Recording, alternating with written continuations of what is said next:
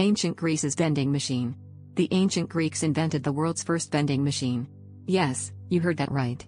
Long before soda cans and snack packs, a Greek engineer named Hero of Alexandria designed a contraption that dispensed holy water automatically. This ingenious creation was a marvel of engineering, operating on a simple yet effective principle. It accepted a coin and released a measured amount of sacred water, a clever solution for ensuring fair distribution in temples. Hero's device worked by utilizing the weight of a coin to activate a system of levers and pulleys. Once the coin was inserted, it landed on a small plate, causing it to tilt.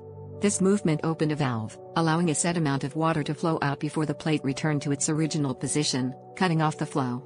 The machine was not just a practical tool but also a symbol of technological advancement, demonstrating the Greeks' ability to blend everyday needs with sophisticated engineering.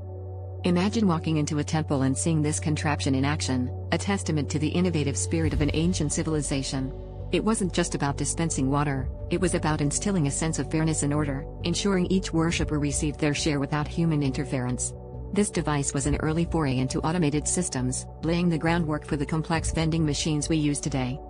The vending machine stands as a reminder that the Greeks were far ahead of their time, constantly pushing the boundaries of what's possible.